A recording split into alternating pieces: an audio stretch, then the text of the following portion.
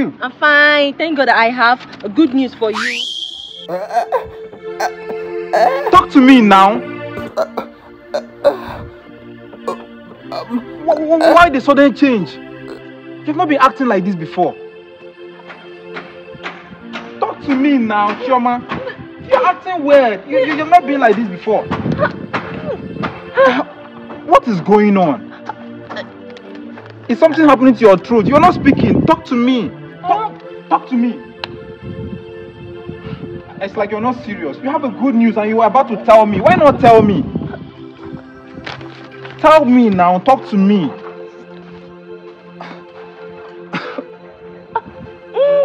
I'm tired. I'm getting tired of all this. I'm getting tired. You can't even say a word. I'm what? Are you dumb?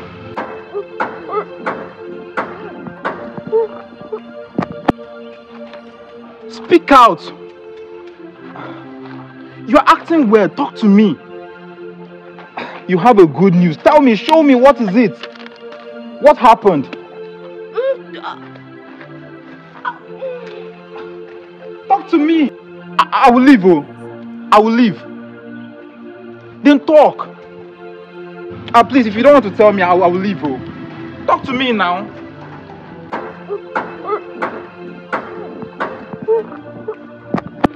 I want to show you. Okay.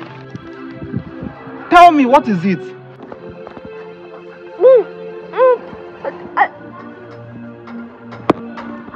You have what? Talk to me. Is there any good news? Tell me. You can't say a word.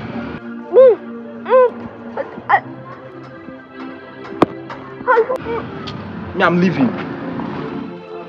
I have. Come back. I have good news for you. I wanted to tell you that I have You have what? Don't tell them anything.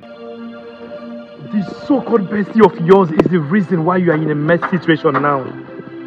It's the reason for your first, your second, and your third miscarriages.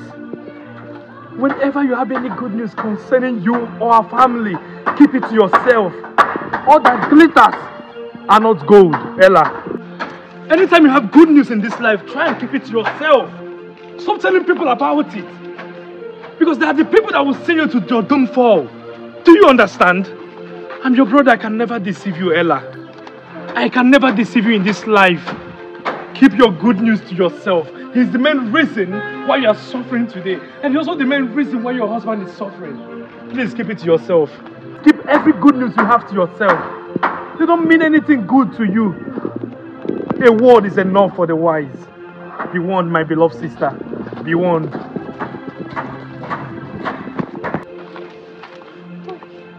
So he was the one behind this thing. So he was the one behind all this thing. How will he do something like this to me? So he was the one behind all this thing. I've been crying to him. I was thinking he's helping me. Next time I'll learn how to keep something to myself. I'll learn how to keep something. I will not say anything again to anybody. I'll learn how to keep something to myself. It will not happen again.